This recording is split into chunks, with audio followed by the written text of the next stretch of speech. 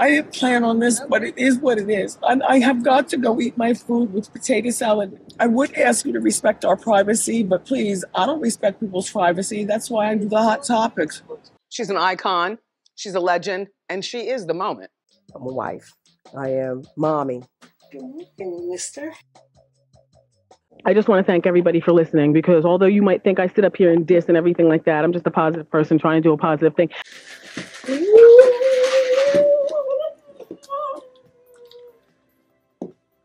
Fish oil. Oh, she passed away? Oh. All right.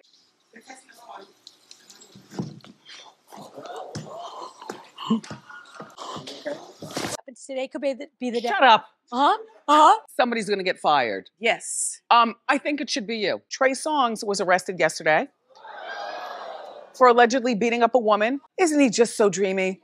And by the way, welcome to the club. You know, I love the Rainbow Coalition, but there's nothing worse than having a gay man with you. Hey, Wendy. Well, welcome to my formal apartment. Where will I go? I'm not sure. Europe, the France, no longer many money, okay?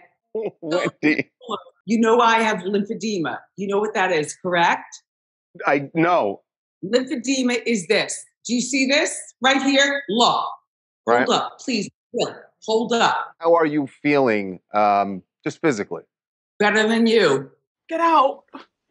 Oh my God, I gotta do that thing for Nickelodeon. Oh my God. I love you for watching. Today I want to talk about Wendy Williams, okay? How you doing? How you doing? How you doing? Everything. I'll tell you how I'm doing. Not well, bitch. Did you watch the documentary? I did. And it was bad. I had questions, lots of questions. And so I fell down the rabbit hole of researching and whatever. Let me get to the point, because you guys already know what this is about. So the whole thing starts on July 18th, 1964, when Wendy Williams was born in Asbury Park, New Jersey. This makes her a Cancer and very emotional. My star sign's Cancer, and so we're criers. Because you guys say I cry a lot. I've only cried 23 times in 500 shows. Wendy Williams is a fat whale. Oh my God.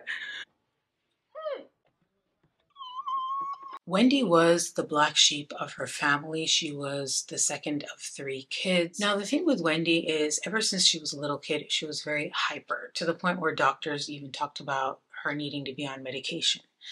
And her parents even developed this code to tell Wendy to sort of tone it down when they were in public.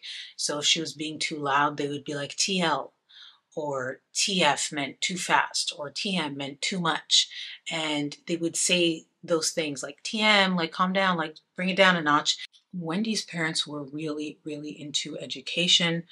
Her parents were teachers. Her dad became a principal, and then he was the first Black school administrator in his district in 1969. In 1970, there were these race riots in the area, and her family moved from Asbury Park to Ocean Township, New Jersey, which was a nearby suburb, and this was like a upper middle class area at the time, and it was predominantly white.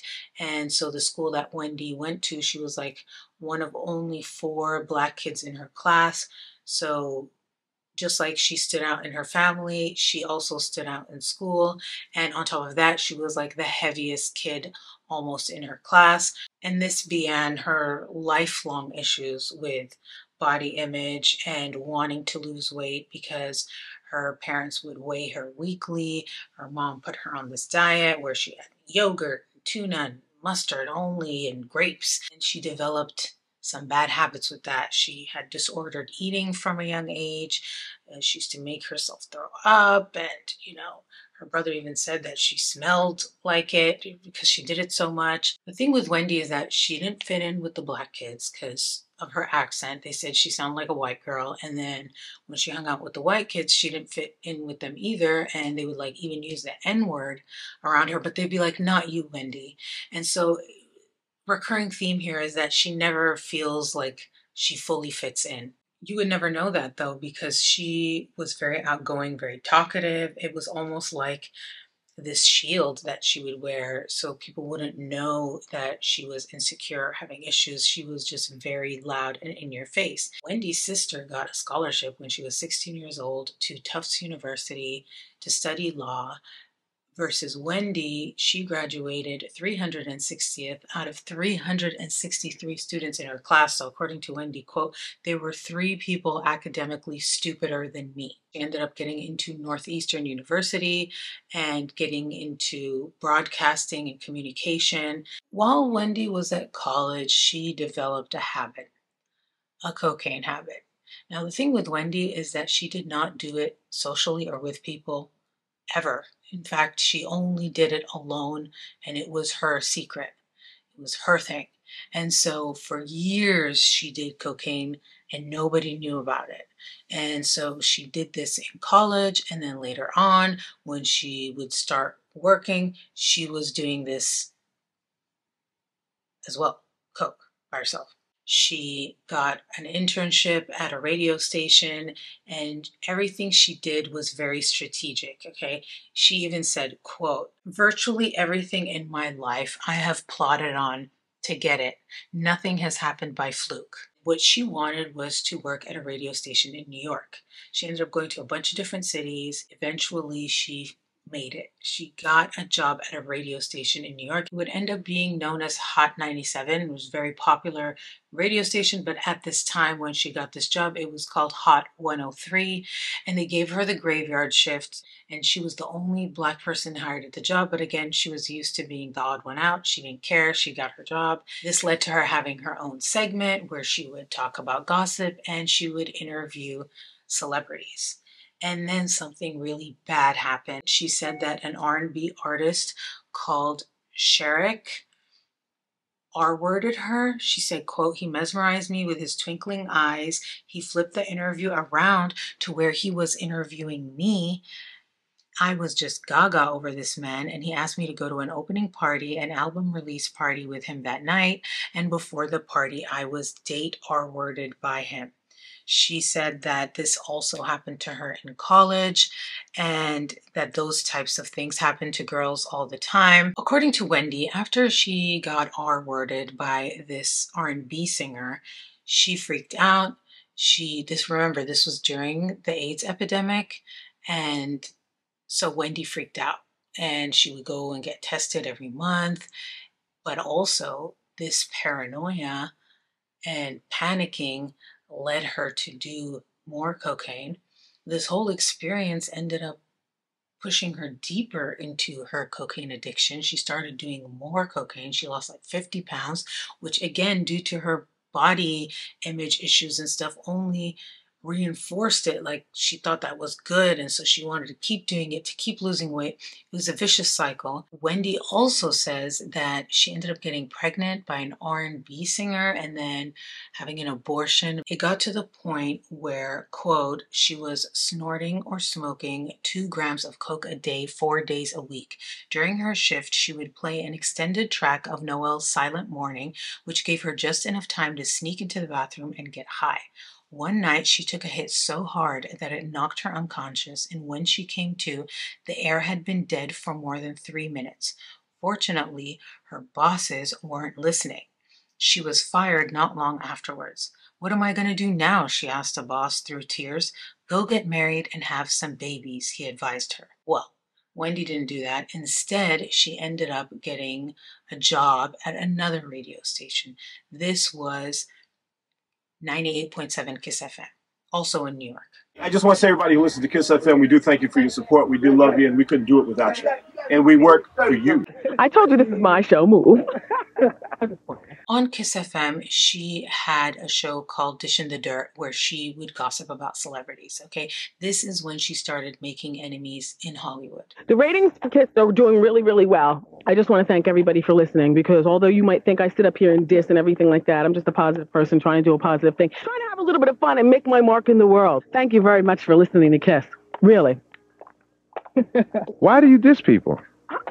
Oh, Ralph, let me tell you something.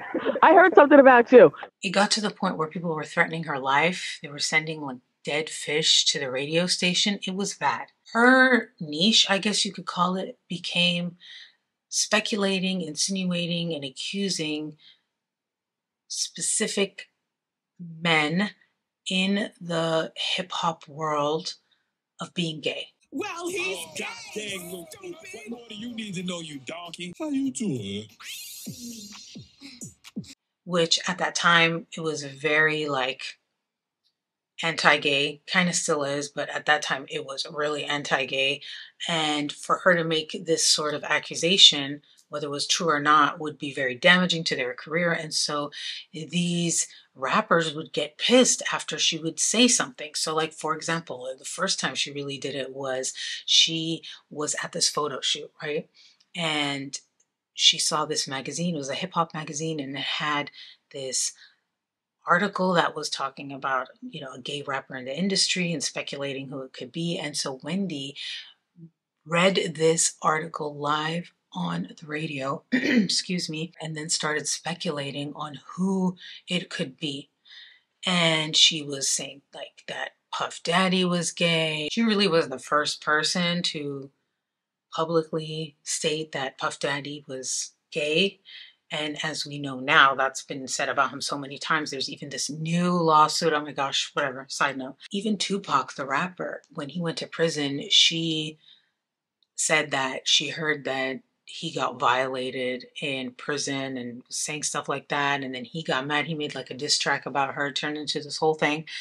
But Wendy didn't care. She was actually happy. She's like they're rapping about me, they're talking about me, so like a win's a win. And what ended up happening was, as much as she was making enemies, she was getting viewers, whether they listened to her while they hated her or they actually liked her, they were listening. And that's all that mattered to Wendy, and all that mattered to the radio station too. Although these celebrities wanted Wendy Williams fired, instead she actually won an award from Billboard in 1993 for Best On-Air Radio Personality. So it was also around this time that Wendy got engaged and then later married to an account executive at the radio station where she was working, and his name was Bert Gregory. Well, his full name is Bertrand J. Gregory, but he went by Bert. They got married, but the wedding didn't last. Not the wedding, sorry. The marriage didn't last. Only 5 months it lasted. And the reason for that, it depends who you talk to. Because Bert, he first of all says he had no idea that Wendy had a cocaine problem, which, remember, she secretly did it. She was still doing it at this time, but he said he didn't know about it. Wendy said that the reason why they split up was because he spit in her face. And he said that he knew that the relationship wasn't going to work because she was all about the fame and they just weren't aligned, is what he said. But in any case, they divorced soon after. After Wendy gets divorced, right, she's still focusing on her career and she's still doing cocaine. Okay, she called it the White Lady. And Wendy would take the White Lady with her on her trips because she was working on the radio, but then she was also doing appearances and going out clubbing and driving from city to city to do all of that. So she said that she would be like driving from one city to the next for a gig, and she would stop on the highway to do lines of cocaine and then continue driving. And she did this for a long time. And that's kind of the pattern here when you look at Wendy's life, is that she was always working, always partying, nonstop, all the time, just go, go, go, go, go. And so eventually in 1994, Wendy meets a man, okay, at a roller rink in New Jersey. She meets him in New Jersey. His name is Kevin Hunter, and he would end up being, the worst thing that ever happened to her and her second husband. According to Wendy, she liked Kevin because he was big and strong and had like a thug vibe. He, at the time, owned a beauty salon. Wendy and him hit it off right away, and according to Wendy, he did not like that she did drugs, and she quit because of him. She said she didn't go to rehab or anything.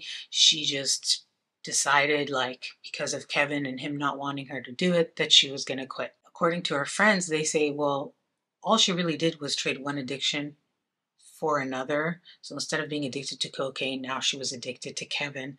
And her friends say he was just as bad for her as cocaine. So soon after that, Wendy left Kiss FM, and then she went back to her old New York station, the one that fired her, which was Hot 97. At the time that she worked for them before, it was Hot 103, but now it was Hot 97, okay?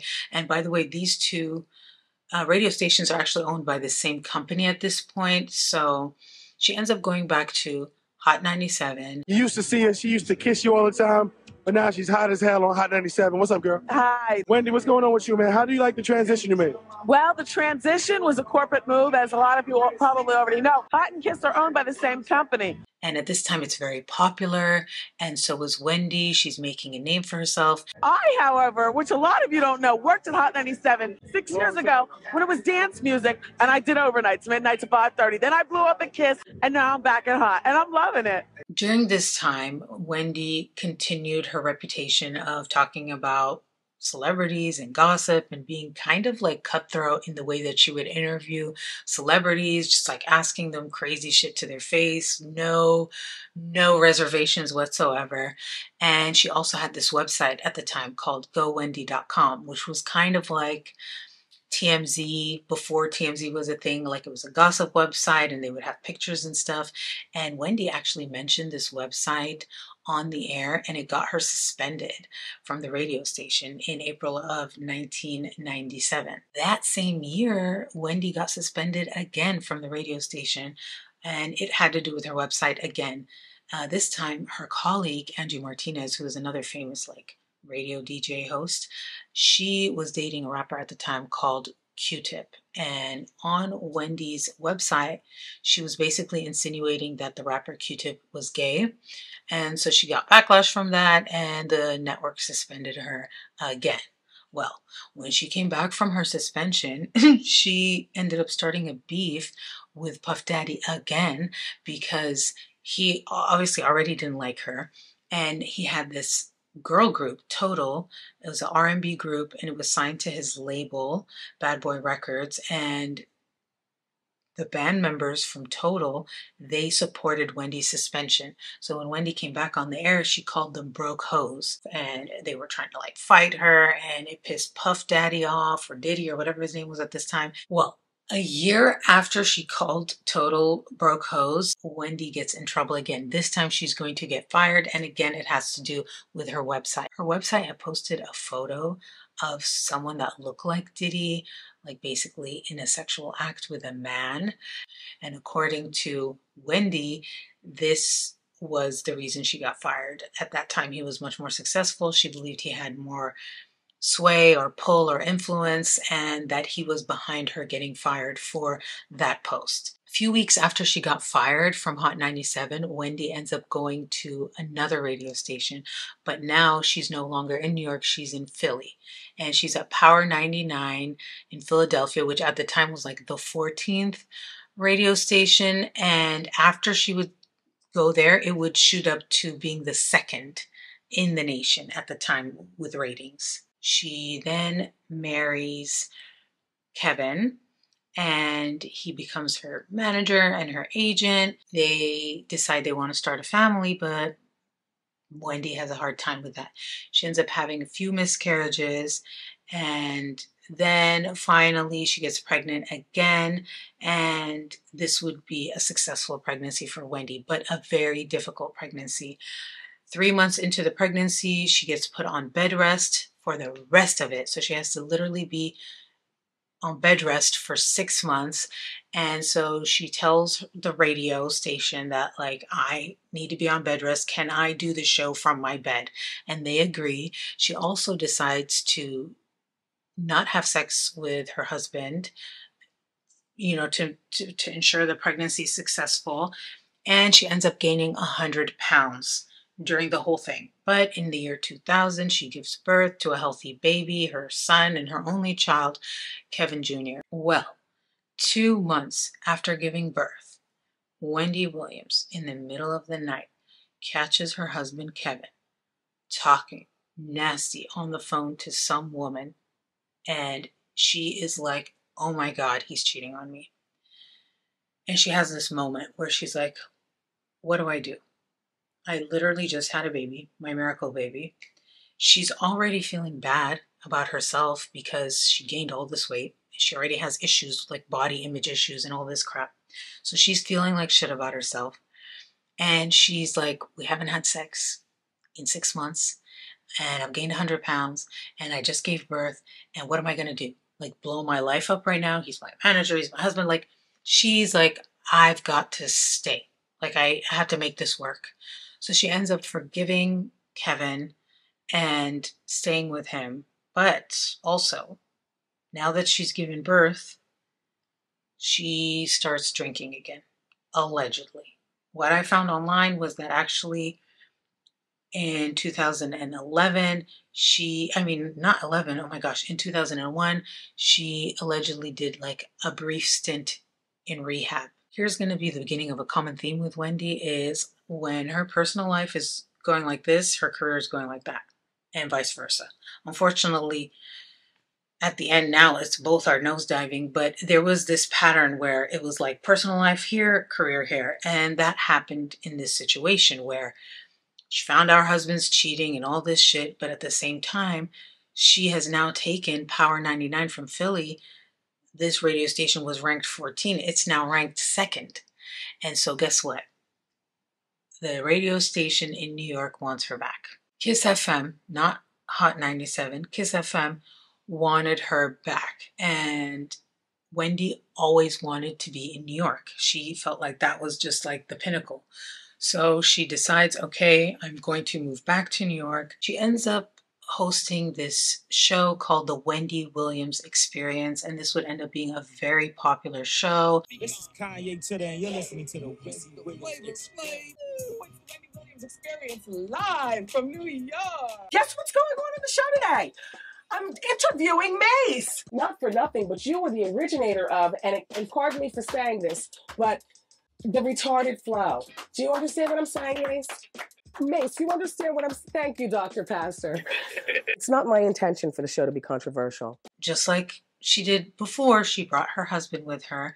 And the thing is that nobody liked him. Expecting my husband to arrive any moment. We got a conference room full of people. And I'm a little bit antsy because I have a problem with being late for anything. They said he was mean and rude, and we get into these shouting matches with people, and that he wasn't even qualified to be there, but because he was Wendy's husband, he was tolerated until he wasn't. At one point, he was actually banned from the show, from the station. He was banned from the station, but not before he did a lot of fucked up shit that would end up in this lawsuit, allegedly, but I'm getting ahead of myself. At this point, Wendy is doing her thing, right? She's talking shit, getting good ratings, making enemies.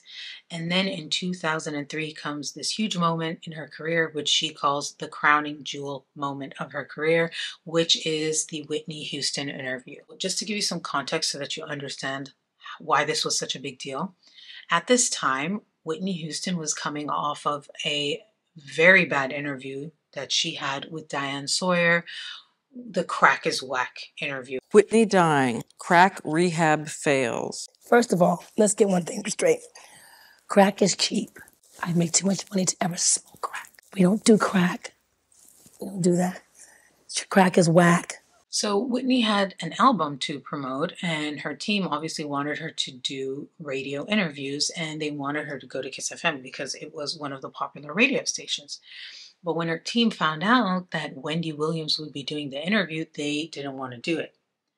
But for some reason, Whitney Houston herself ended up calling the radio station and talking to Wendy on the phone. So Wendy and Whitney end up having this 23-minute call, which was wild. Whitney. Wendy.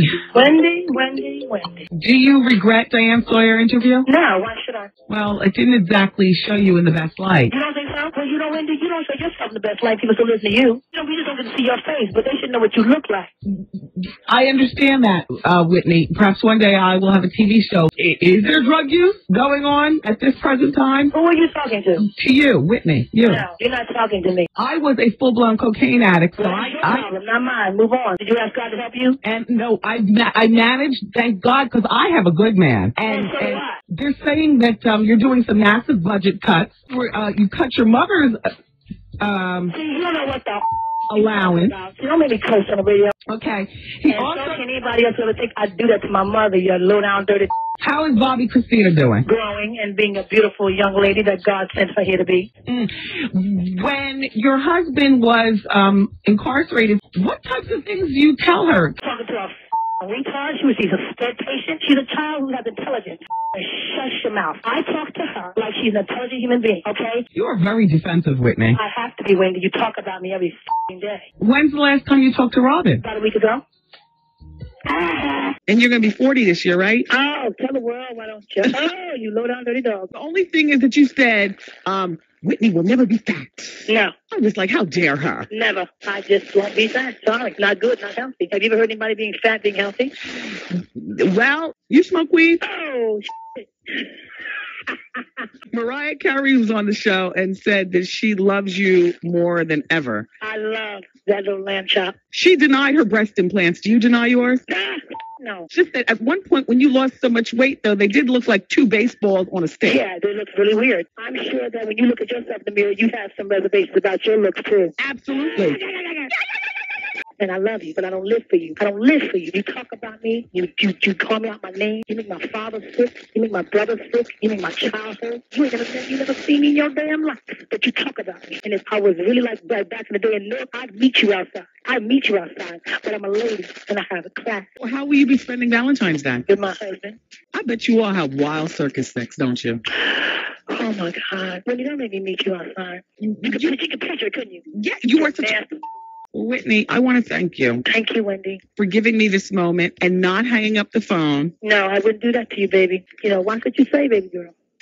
But Whitney, watch what you do. You don't even know what I do. Like you said, you never met me. You don't know me. You ain't been in my house. You don't live with me. You don't sleep with me. You don't do shit with me, but talk about me. But Whitney. What, baby? I would love to have you come in the studio. Okay, love. We'll make a date. You call my machine, I'll call yours. I love you, Whitney. I love you too, Wendy. You take care. You too, baby. Bye. Be blessed. For Wendy, this was a huge moment in her career.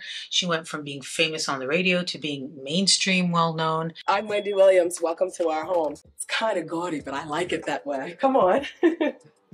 Well, I'm not one to talk, but take a guess. Is this where I look crazy like Mariah Carey? Oh my gosh, this is my husband, everybody. The most Love this. expensive bottle of champagne that you basically could get in the world right now. Krug. I love this. This is like maybe $500 retail. She was very open about her life, like the good, the bad, the ugly. She talked about her cocaine addiction. She talked about how her husband, Kevin, cheated on her and how she decided to stay with him. She talked about all the plastic surgery she got after the baby, her boobs and the lipo and the tummy tuck, and she was just very open about it. And so she thought, I guess, that since she was open about her life, she could then dig into other people's lives. No problem. Although she was open about all those things, the one thing she kept very secret was her husband's abuse, basically. And this was something that comes up often about Kevin Hunter. Okay, I want to read you a quote. It says, Hunter's temper, according to sources, could turn violent.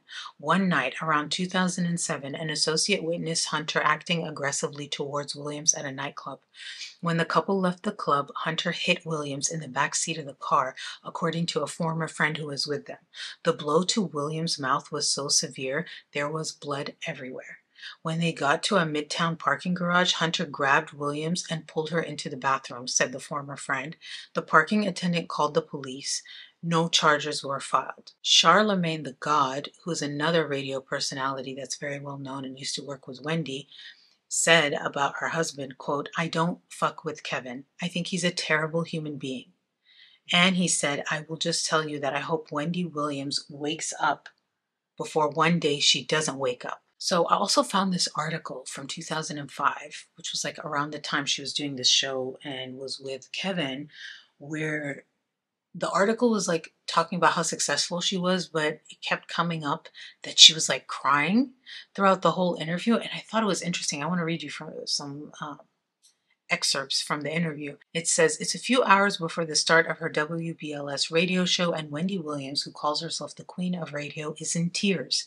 I can't quite figure out why. It's not an isolated outburst. Over a couple of hours, she wells up 4 or 5 times. Why the emotion?" I ask at one point, confused. Wendy pauses, which is rare. "There are wars in my head," she confides. "Radio wars? Not so much," she says. Wendy is 40, though she doesn't like to admit it, and has been in radio for 2 decades. Radio she can handle. Then what? I can't imagine. "I'm still managing to be traditional," Wendy quietly assures me. "You know, the kid, the husband, the house, the morals. Every day is a struggle to hold it all together," she says as she wipes a tear from the corner of her eye. A few years after this interview, there would be a lawsuit from a talent producer at this show that worked with Wendy and her husband that made crazy allegations of things that happened during the time of this interview that I just read you. She sued Wendy, her husband, and the company that owned the radio station for $5 million for sexual harassment and discrimination. Her name, by the way, is Nicole Spence. She says, "In or about August 2004, I began working for WBLS as an intern for the radio program The Wendy Williams Experience. Because of my exemplary work performance, in or about May 2006, I was promoted to the position of talent booker / publicist, also known as talent producer for the Wendy Williams Experience. Mr. Hunter repeatedly sexually propositioned me at work in the most crude and vulgar ways, telling me over and over that he wanted to fuck me. Mr. Hunter also made demeaning personal comments to me, including that I needed a real man in my life to mold me into the woman that I am supposed to be, proclaiming, of course, that he was that man. Ms. Williams, for her part, has aided and abetted the harassment and abuse that I and other female employees were subjected to by her husband and manager, Mr. Hunter, and even offered to take me shopping so I could dress, quote, like a sexy little bitch, end quote, as Mr. Hunter demanded. He also physically threatened me, specifically on one occasion after Ms. Williams and her co-host consumed alcoholic beverages during the show. Mr. Hunter charged at me while threatening to inflict physical harm upon me. I also feared Mr. Hunter because he repeatedly physically assaulted Ms. Williams at or near the WBLS studio. In one instance, Mr. Hunter stormed into the studio, demanded that the other employees leave, and openly physically abused Ms. Williams, pinning her against the wall with his hand around her neck, choking her while repeatedly pounding his fist into the wall directly by her head. In another incident, Mr. Hunter reportedly punched Ms. Williams in the face and violently attacked her in the parking lot across the street from WBLS, which is frequently used by company employees. This lawsuit was filed in 2008. And at the time, Wendy and Kevin denied the allegations, and the lawsuit ended up getting settled. This all happened in 2008, which is when Wendy Williams got her big break for her TV show. In 2008, in the summer, she got a 6-week trial run. And if the ratings were good, she would get a full-time TV show. And they were, and she did. Wendy Williams officially had a TV show on Fox. Just like Wendy did with her radio show and stuff, she negotiated to have her husband, Kevin, be part of it. But this time he got the title executive producer of the TV show, even though he didn't have any experience being an executive producer or even on TV at all. According to one former employee, quote, "He has no life without her. He didn't even own a computer when I worked for him." But it didn't matter. He was executive producer, and he was living lavish. Okay, that's why I said producer, because I was thinking about lavish. He was showing up to Wendy's job, which also I guess was his job too, because he was executive producer. Like a green Ferrari, and he was wearing fur, and he was like smoking weed at the office, walking around holding a tequila bottle, like while everyone was working. He didn't really do anything except for yell at Wendy and tell her like not to talk to people and not to drink, because Wendy wanted to drink and liked to drink. Even the interns and stuff, she would have them sneak her alcohol, but Kevin wouldn't let her do that. Even though he could do it, she couldn't, right? And he would be like, you have to go perform, be on the air, According to a former intern, quote, she would hide in the bathroom and tell me to knock on the door when he left the office so she wouldn't have to see him, said the intern, who added that it was common for Hunter to pull Williams into a private room and for staff to hear them fighting. You'd hear slaps or some type of tussling going on, said the intern. There was definitely a point when we were scared to go to work. And the thing with Kevin is he loved talking down to Wendy too.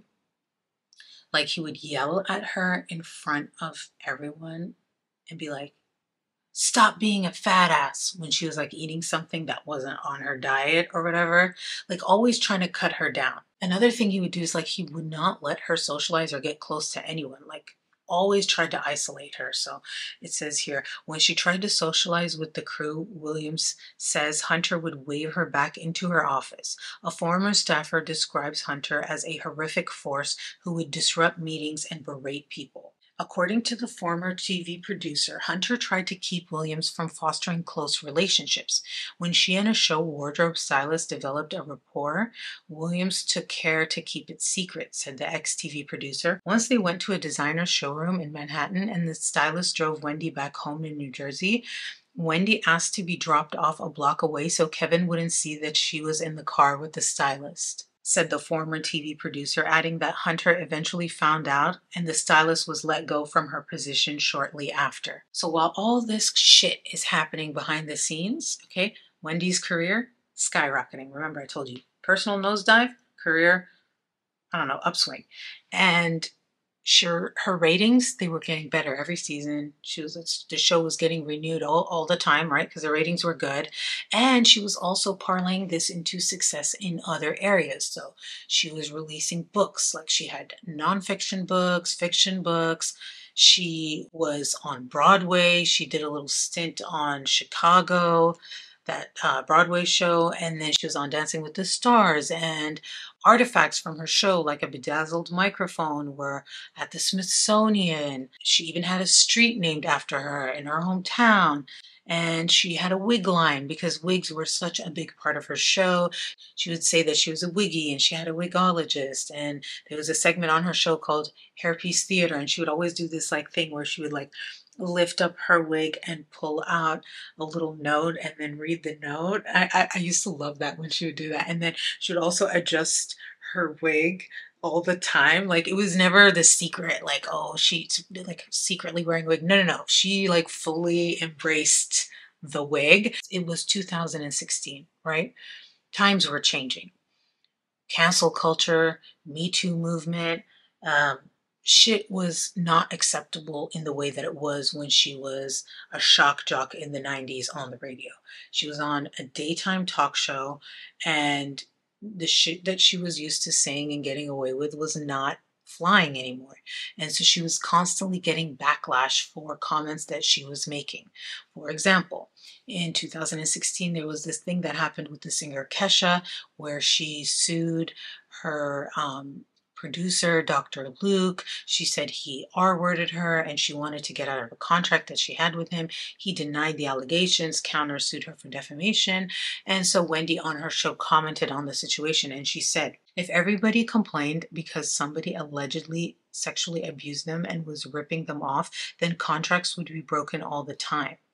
If she and her mom were so close, Kesha's no spring chicken. I mean, she's like 30 years old, so she wasn't stupid 10 years ago, and neither was her mother when the alleged sexual abuse started. Why weren't they rolling camera on it? End quote. So people got pissed. They're like, you're victim blaming, and like, what the hell? You're expecting them to be able to record this? Like, who knows this is going to happen when it happens, and blah, blah. And so the backlash was really bad. And Wendy had to come out and be like, I'm sorry, you know, like, I support Kesha. At around this time also were rumors that Wendy's husband, Kevin, had a mistress. This woman, she was a massage therapist, and she wasn't just a fling, she was like his girlfriend and, you know, a mistress. And the worst part about it is that everyone at her job knew, except for her. So someone said here, a former staffer at the Wendy show said, quote, everyone knew about his girlfriend and it was hard for people who were closer to Wendy to keep that from her. I think she didn't have any life outside of him and he controlled her completely. Wendy Williams ends up hiring a private investigator and confirming that not only is he cheating on her, but he bought a house with her. This backwoods Barbie, he was tricking up money. She's in the passenger seat of my Rolls Royce Ferrari. Really? The house is like less than 10 miles from her house with her husband. And so like Wendy goes over there. I went to the house, a beautiful house with a 3-car garage. I was cupping my eyes at every window. Oh, okay. Pulled out my spray paint. And I spray painted Kevin and Wendy forever. And I had my Gorilla Glue, which is fabulous. I glued the mailbox closed with the Gorilla Glue. She doesn't leave him though. On her show in 2017, she said, I stand by my guy. I couldn't call my mom, my dad, my sister. They would have just said, just leave. And I'm like, but I'm still in love. I don't know what to do. Like, are you serious with this? Wendy turned a blind eye to the situation. Okay. I don't know why, but she did. And her thing was fine. Okay. If he's going to have a mistress, let him have a mistress. But her hard line was do not get her pregnant. That was her boundary. In 2017 was Wendy's downfall. Literally. She fell. Our first caress.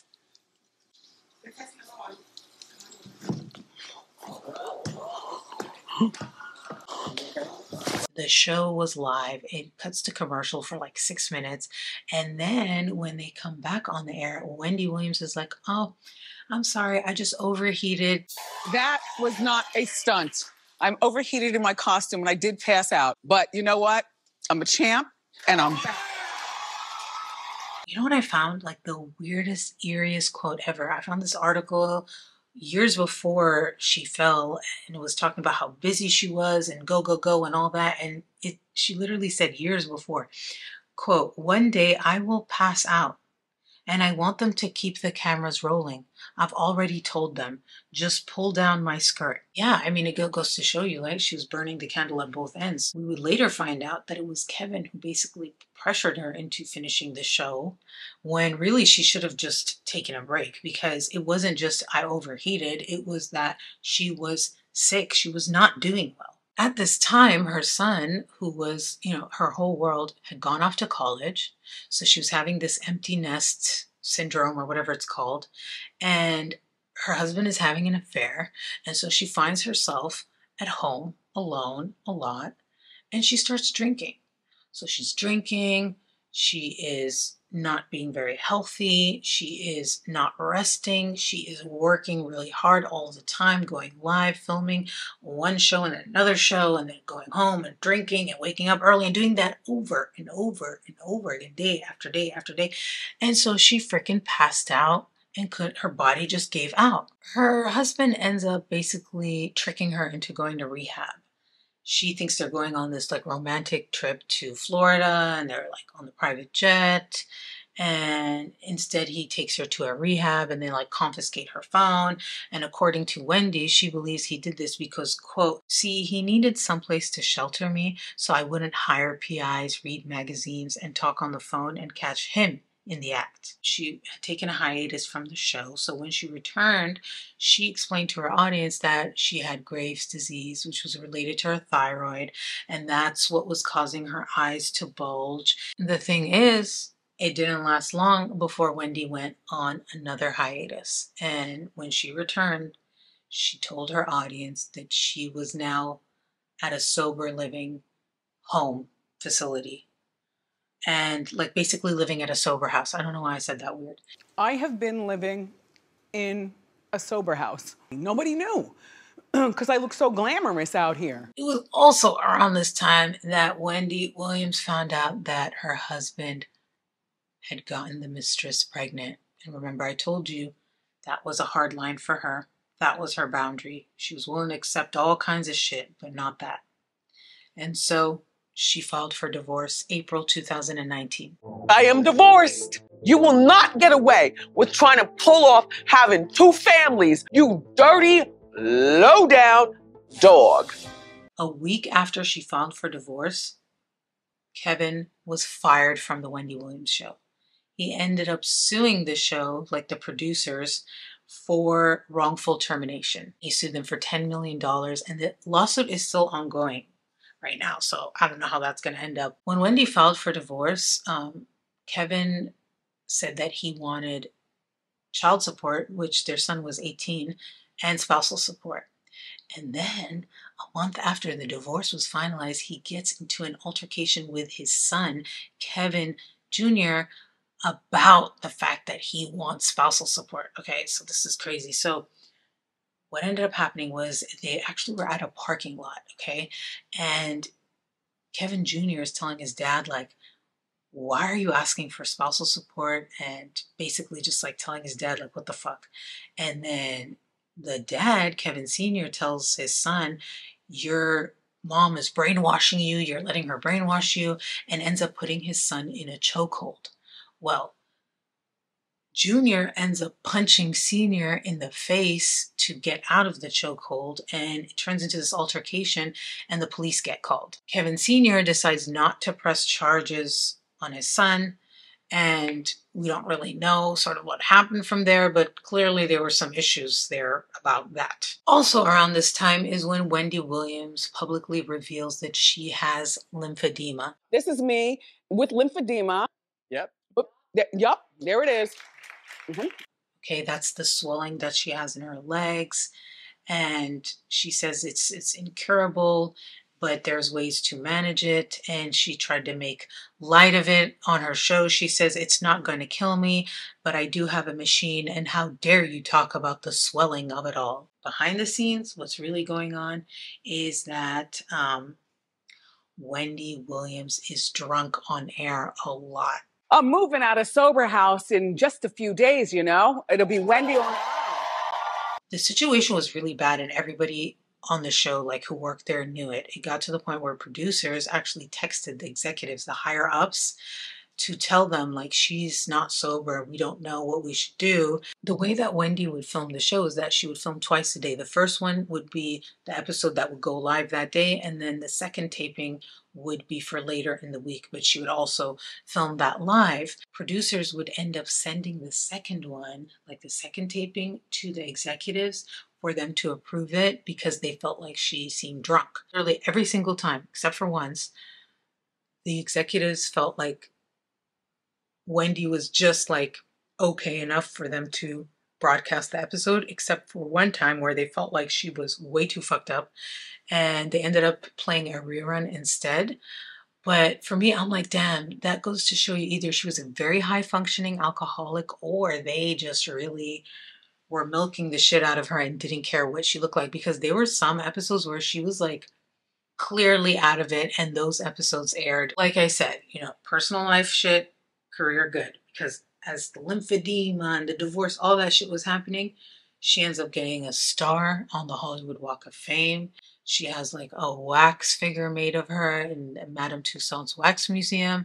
In January of 2020, her divorce was finalized, and the terms of the settlement were that they both were not doing spousal support for each other, but Wendy did keep a $1 million life insurance policy on herself that would go to Kevin if she died, but she could reduce the amount of the policy every year. She also kept him on her health insurance, and then they also agreed to split the money from when they sold their house. They put their house on the market and they were going to split the proceeds from the house. And Wendy also gave Kevin $250,000, just a lump sum for living expenses since she had him out of the house. So there. And then Wendy kept all of her business things that were in her name. And then her husband, Kevin, he had some passion project, like side businesses that he kept those, and he was able to keep his vehicles. He had a Ferrari and a Rolls Royce and stuff like that. And that's how they did that. Then also, apparently, Wendy had this lump sum that she gave Kevin, but we don't know how much that is. And they were done. She was not required to pay him monthly spousal support or anything, but she did anyway. She still gave him spousal support every month for years after the divorce, even though she didn't have to, okay? I don't know why she did, but she did. That's her money. She does whatever the fuck she wants with it. She started having scandal after scandal after scandal on her show. It was like within a few months, she managed to offend so many different communities. First, it was the cleft lip community. He's got one of those, what do you call it? Cleft lip. Yep. Cleft palate. Yep. He's got this. Yep. He's got this. I find it to be very attractive.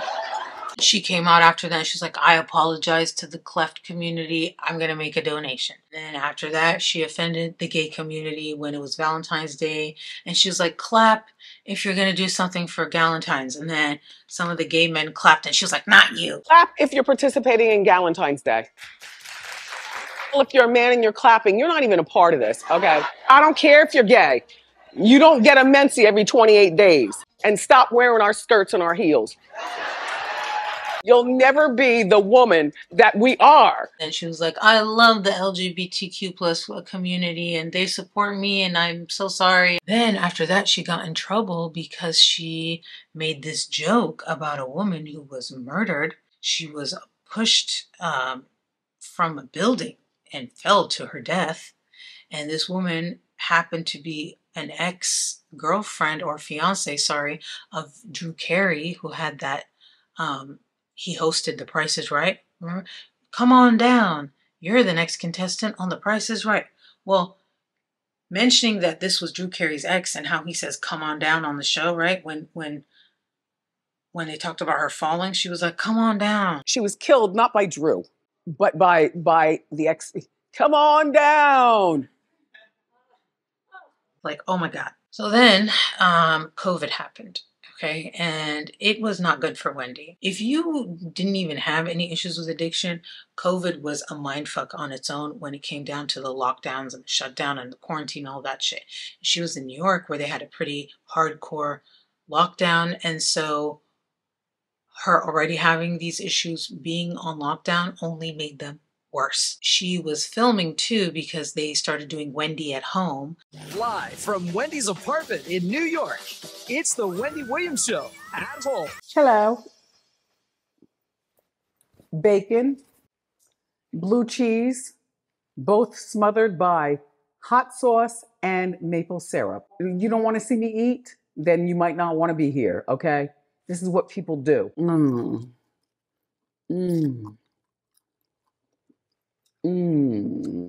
I've been exhausted by this story about Playboy Cardi. Do you know him? He's so cute. He's Iggy Azalea's boyfriend. While we're all quarantining, he's out after midnight in Georgia. He was pulled over by the cops because he did not have good license plates. They said, excuse me, sorry, but that's what you get because you know you live in Georgia. Hey. When the cops pulled him over and he put the window down, there were pills on the floor. He's doing time for this. Iggy Azalea wanted to be black. All right. So Tori Spelling, everyone. Yes, we're talking about Tori. You know I love that family. American Express is suing her not once but twice. She owes money everywhere. The Bureau reached out to Mama June. Now, we paid the $30 for her to give her greeting. Hey y'all, this is Mama June, and I just want to wish Wendy Williams well during this quarantine, girl. The tooth is still broken. I don't want to be mean, You know, she got back to us within like a minute. Oh. She was like live streaming from her home for the show, and she was out of it. Like she was out of it. Sorry, I didn't greet you properly. Ha ha ha ha. People are I just. Her DJ, DJ Booth, he used to like DJ for her show. He said that in May of 2020, he went to visit Wendy at her apartment and she was unconscious and had to be taken to the hospital with an ambulance, in an ambulance.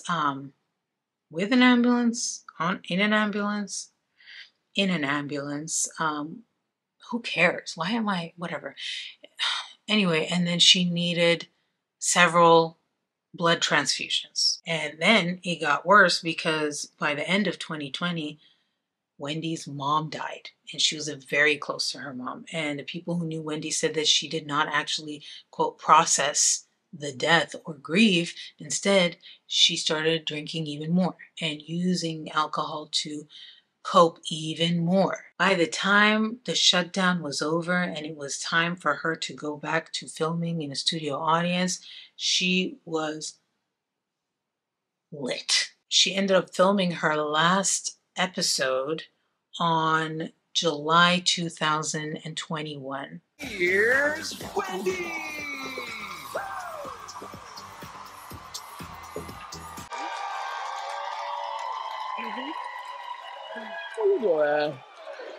Yeah. Here, it's goopy. You're gonna get all your hands. Do you care? No. Okay. Uh-oh. Problem. I understood that someone has a birthday coming up Sunday. Yeah, my birthday on Sunday. Happy birthday, dear Wendy. I didn't even think we'd make it past a 6-week sneak peek, honestly. So the idea that we are wrapping up our 12th season is miraculous. So we'll see you in 2 months and 2 weeks, September 20th. I'll see you next time on Wendy. Bye-bye. In September, she was supposed to go on this promo tour for the new season, the 13th season. Well, in early September, there were these photos of her looking kind of sickly, wearing her like lymphedema socks. And then there was this article saying that she was hospitalized and had to have like some psychiatric help.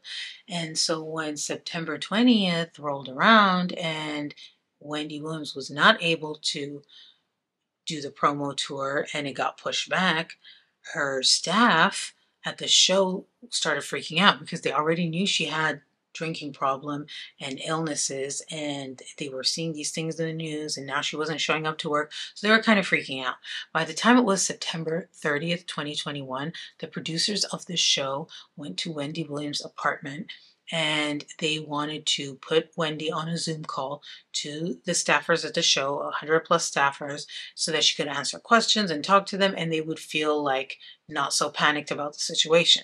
Well, that backfired horribly, and the Zoom call only lasted 2.5 minutes before the producers abruptly ended it. And the staffers said that like Wendy was basically incoherent. Like she was just saying, it's fine, I'm gonna get back. But she was going off on tangents and wasn't making sense. Like she was out of it. And so they were looking at this saying, oh my God, she can't even do a 2-minute Zoom. How the hell is she gonna do a 1-hour show live? It kept getting delayed and delayed because Wendy wasn't able to actually film the show. And so the network was getting impatient. According to the producers, the network was telling the producers, you guys need to put out new episodes or else we're going to cut the show and put something else on at that time. So the producers come up with an idea to have guest hosts for a few weeks until they can figure out what's going on with Wendy.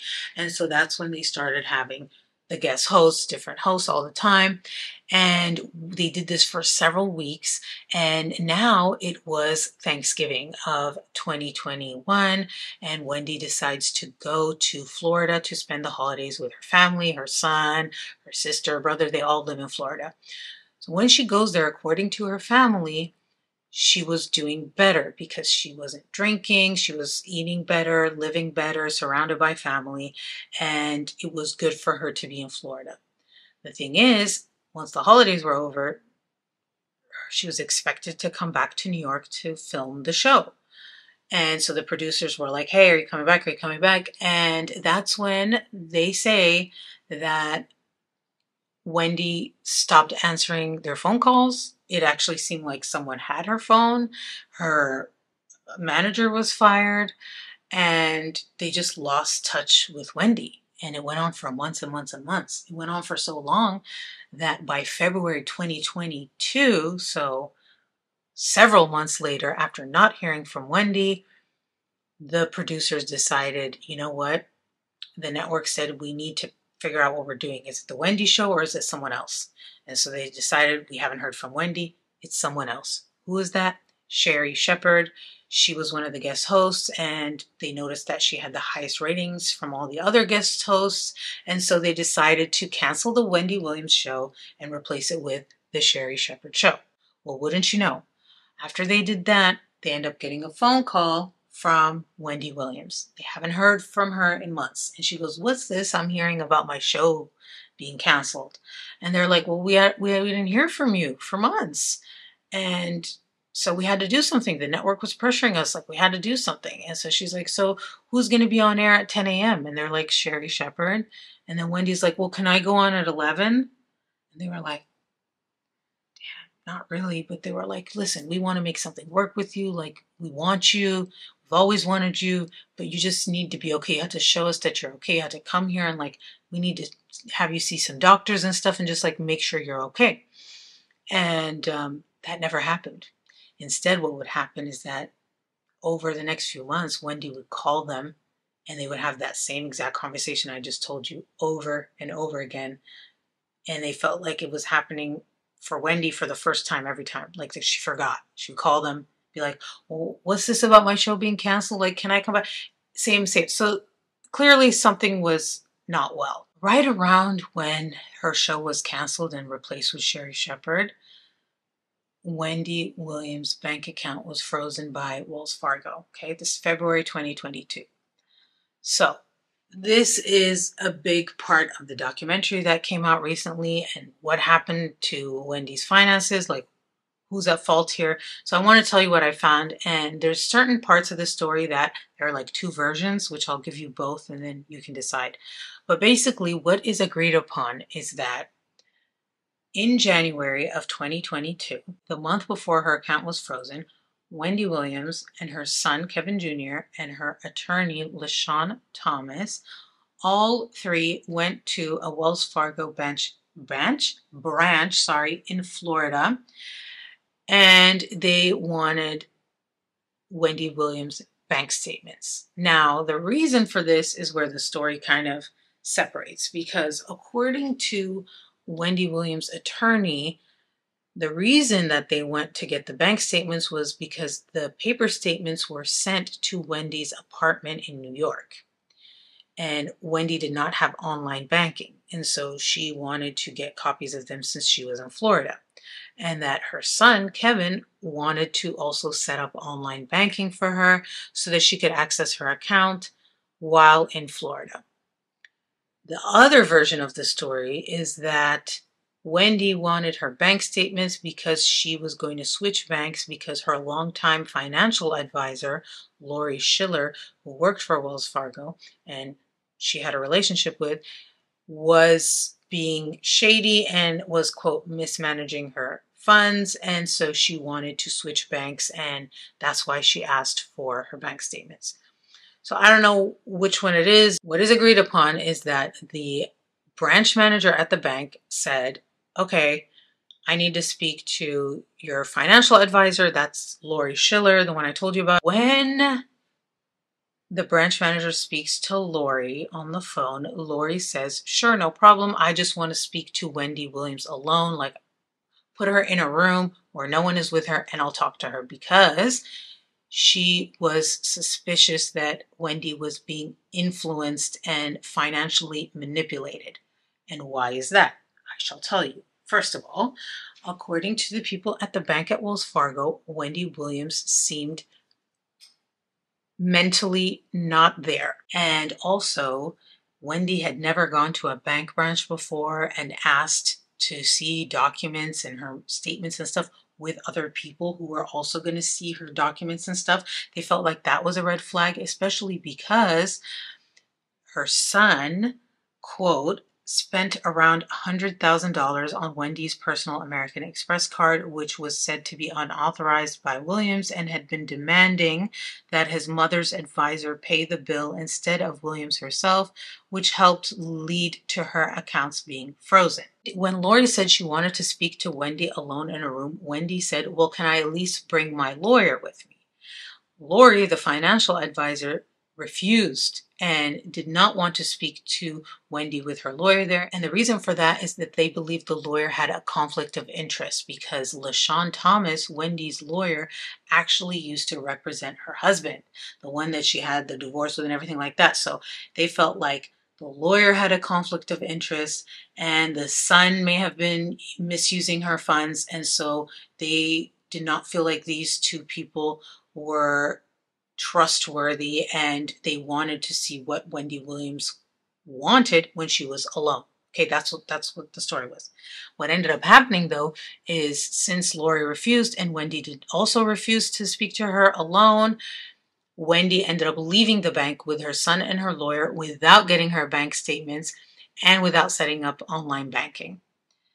As a result of this whole thing, her account was frozen. They said, quote, due to financial exploitation, dementia, or undue influence.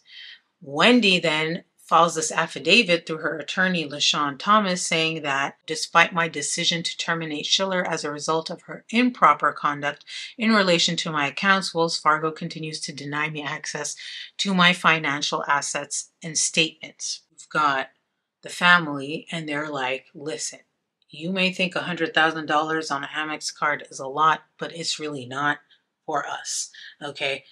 He spends $100,000 on Uber Eats, $120,000 on one of his birthday parties. His rent is, $100,000 or $80,000. Like, this is nothing, okay? And because she was visiting in Florida and we put everything on one card, it looked like a lot, but it really wasn't what it looked like.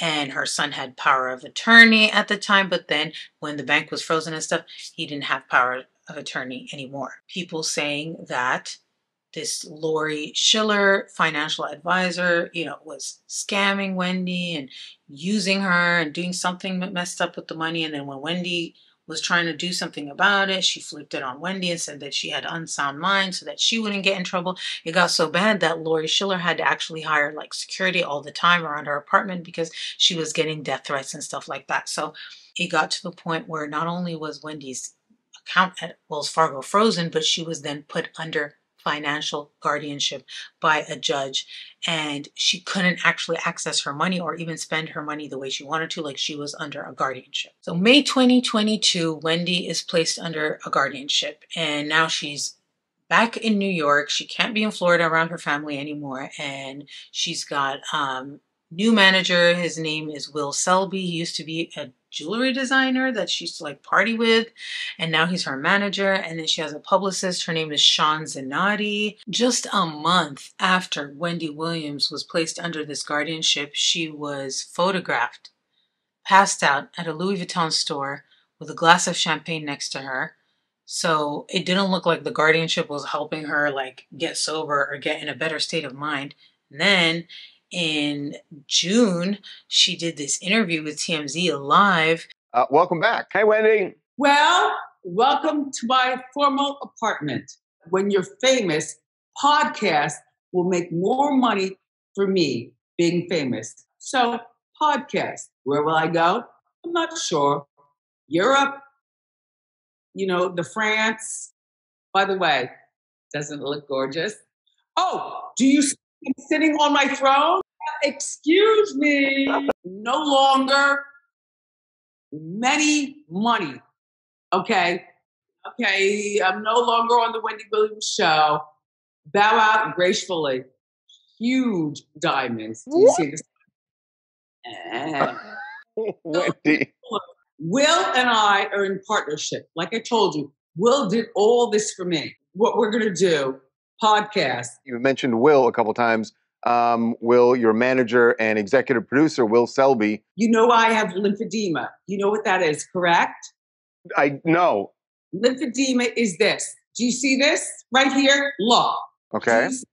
Hold up, please. Will, hold up. I can't hold it higher. Yeah, we can see. Yeah. Okay, do you see this? Yes. Normally, I would be in a wheelchair. I'm not in a wheelchair. I stand up. How are you feeling, just physically? Better than you. Kathy Bates has lymphedema entirely, except for her boobs and her ass. Yeah, I'm really, really sorry. I did not realize you had that. Wow. Excuse me, I live in a gorgeous apartment.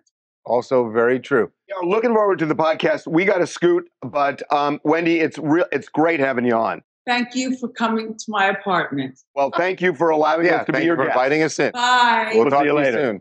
soon. We are going to take a break. Yes. When we come back, there is some trouble ahead for Jake Paul's next fight. A few months later, August 2022, Wendy Williams agrees to start filming a documentary with Lifetime, which is the documentary we're talking about, which a lot of people say she should never have done, and how was it approved and everything. Well, this was the team that was around her when she started filming the documentary. A month after they start filming, they put Wendy Williams in a wellness facility. Her manager does, right? Probably damage control. And so she's at this wellness facility for 2 months. And in those 2 months that she's at the facility and they're filming the documentary, her ex-husband and her son's finances go to shit. Okay, first of all, her ex-husband, Kevin, who she was paying alimony to, even though she didn't have to, when she was put under this financial guardianship, they stopped giving him his monthly payments. He, in November, filed a complaint with the court being like, she's not giving me the money, she doesn't have to give me, and now I can't pay my bills. Okay, let me read it. Okay. In the filing, he claimed that the lack of payments had negatively impacted his life. Quote, I have fallen behind on most of my bills. I currently live in a community that requires payments to the homeowners association, and I'm behind on that bill.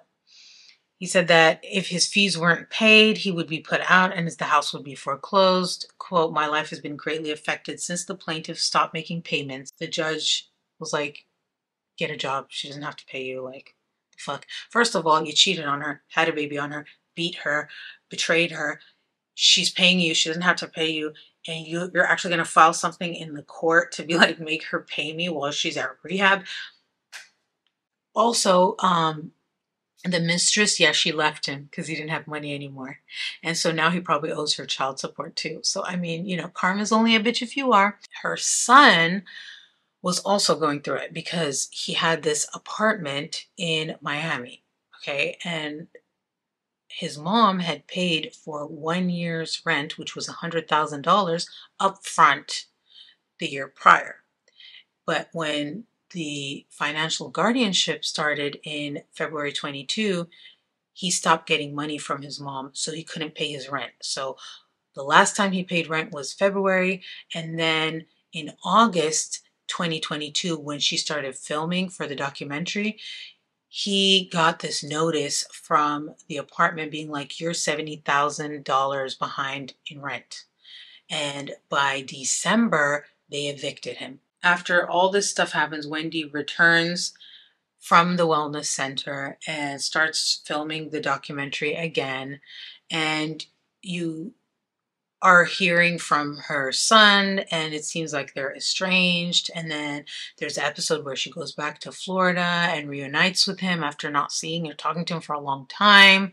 And it's kind of cold, like he shows up late with his cousin, her nephew, and they don't even hug, and it's very weird. And you could just tell the relationship is strained.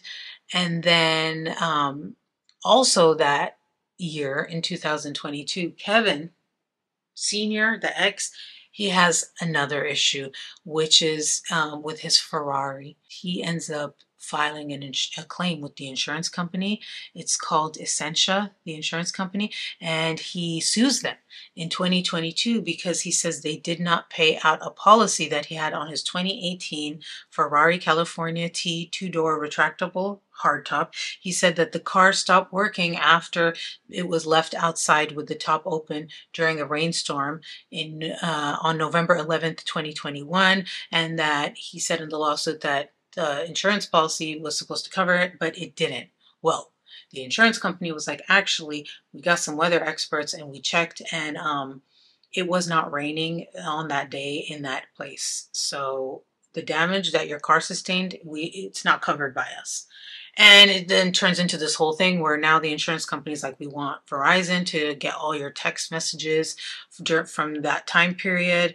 And also, they wanted documents that revealed exactly how much money he got from Wendy Williams, and the judge approved that. So that's still a pending case too. We'll see. I don't know. In spring of 2023, the documentary shows that Wendy basically took this trip to LA without telling anyone except for her publicist, Sean Zanotti, who she took with her. And she didn't tell her manager, Will, and she just basically went to LA and she wanted to drink and have a good time. And Will, her manager, calls her all pissed. He's like yelling at her and telling her, you know, like, you need to get back here now, like, get your ass back here. Wendy doesn't want to come back. And then Sean, the publicist, has got her set up with this meeting with like NBC for another talk show. And Wendy really believes like she's going to get another talk show, but she's like not in the condition like to speak to these executives and really pitch herself. But this publicist is going to take her there and sets up the meeting anyway, like hoping to like make a deal and everything like that. And people are like, damn, that's really fucked up. And Wendy's like, I want to show them my feet and I want to like take off my wig and I want to tell them what I want to do. And the whole thing seems really sad and depressing. And Wendy Williams repeatedly in the documentary like does not know what is going on or where she is, or things that you think she would know she doesn't know. Like there's this whole scene where they're going around and around in New York, where she used to work at the smoke shop, try to get a vape, but like she keeps saying it's the wrong vape and it's the wrong store, but the driver's like, this is the store and this is the vape. And she's like lashing out and getting rude. She's like telling the publicist like, you're it's like stupid, like go and get it, don't take, why's she taking so long? And then she tells the driver like, you're just a driver. At one point she even told her publicist like, you need to get liposuction, but like your hair is everything. And then even the nail lady, she like freaking called her an idiot or something like that, or are you stupid or something. And they say that she is diagnosed with dementia, like aphasia, and a type of dementia that may be alcohol-induced. And when you read about it, it says that some of the symptoms can be like being rude and mean and lashing out, getting angry, being impulsive because they're frustrated. They don't understand what's going on. So some people are like, she's only lashing out because of her mental illness. And then other people are like, no, she's just a bitch. And I'm like, you know, it's probably both. The show kind of carries on showing you Wendy out of it and in all these different situations. And then it sort of abruptly ends. They talk about the producers showing up and Wendy's eyes are rolling back in her head. And then all of a sudden they cut to like her apartment being empty. And they're like, we're selling the apartment and she's at a facility and like, where is she? And her family doesn't know where she is. And that's like the title of the documentary, like, where's Wendy? And it's like so weird. Then they're saying, oh, she's sober now, she's better, but then you don't see her. All of a sudden we don't have any evidence of her being better or anything. It's just no more Wendy on the show. It's just her family and everyone else talking. It's like really fucking weird. They stopped filming in April of 2023. And so in February, earlier this year, 2024, is when this documentary was released. Well, before it was released, the guardian, Wendy's guardian, her name is Sabrina Morrissey, but they had her name censored throughout the documentary. She actually sued to try to get to stop the documentary from being released. But the judge decided to let it be released, and it was, but like I said, her name was censored, but because she filed those court documents and stuff, her name was released. And there was like a lot of people who felt like the documentary was exploitative. Exploitative, is that a word? Was exploiting Wendy and should not have been filmed. The producers had to come out and be like, well, if we knew she had dementia, we would have never filmed her, never picked up the camera. But then people were like, well, but you did find out she had it at some point. You kept filming, and then even after you filmed, if you found out, you still like published the documentary. So, you know, what is it? Which one is it? And then there are other people that are like, no, Wendy was like a bitch to people, and this is karma. She gets what's coming to her. We don't feel bad. Like, it is what it is, you know?